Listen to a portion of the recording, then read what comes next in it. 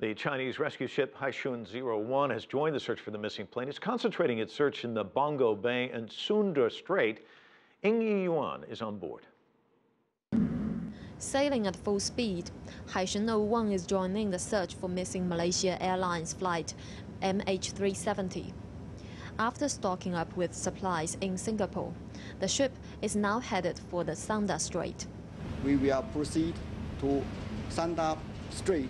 It will take 1.5 days to go there.